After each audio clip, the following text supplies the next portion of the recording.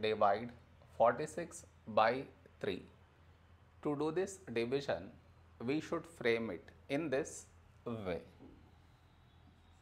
46 here, 3 here. This is your step 1. Next, here we have 4, here 3.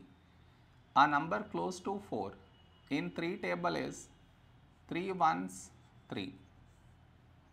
Now we should subtract, we get 1. After this, bring down the beside number, so 6 down, so 16. A number close to 16 in 3 table is 3 5s 15. Now we subtract, we get 1.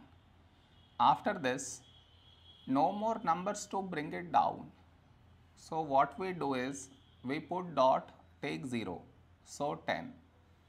A number close to 10 in 3 table is 3 3s 9. Now we subtract, we get 1.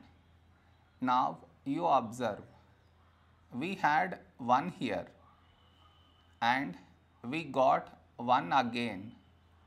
That means this number keep on repeating.